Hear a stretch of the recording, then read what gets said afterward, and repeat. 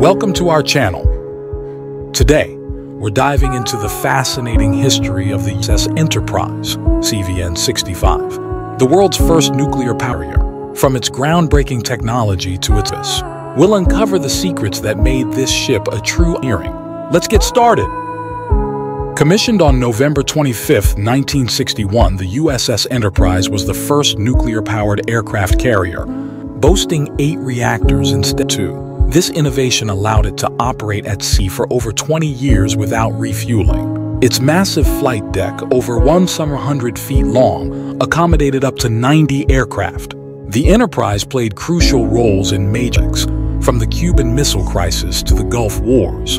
Inside, the ship was a marvel of ingenuity. The nuclear reactors provided the ship with speed and endurance. Advanced radar and communication systems kept it at the forefront of naval technology. Crew members, totaling around 600, lived and worked in a floating, complete with living quarters, dining facilities, and recreational area. The USS Enterprise was more than just a ship. It was a symbol of American and power. Even after its decommissioning in 2000, its legacy continues to inspire naval. Thanks for joining us on this journey through the history. Don't forget to like, subscribe, and hit the bell icon for more fascinating stories from the world of naval history.